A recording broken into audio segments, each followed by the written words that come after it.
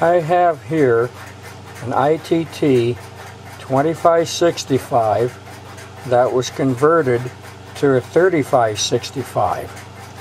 This telephone was intended to be used in the Autovon network, which is a military voice communications system. The fourth column of buttons, which has an FO, which stands for force override, an F, which stands for forced to dump the call, an I for interrupt, and a P for priority.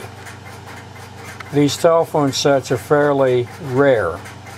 This was modified by Allen Telephone Products.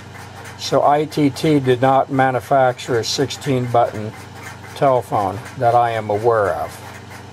This is a basic standard 182 phone with the Autovon dial and an exclusion switch, which is not unusual by any means, and then an add-on printed circuit board that was manufactured by Allen Telephone.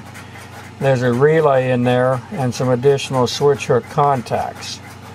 The relay is to switch the receiver element from the telephone network to a separate pair of wires to be used on a 4-wire circuit. Also, the last generation of ITT telephone sets used LED instead of 51A lamps.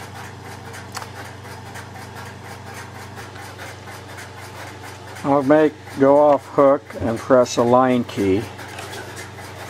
All 4 of the line lights light up on this particular phone because I have this cable on my workbench wired so that the same line appears on the first 4 buttons. And that's only for testing. Line 5 is a separate line.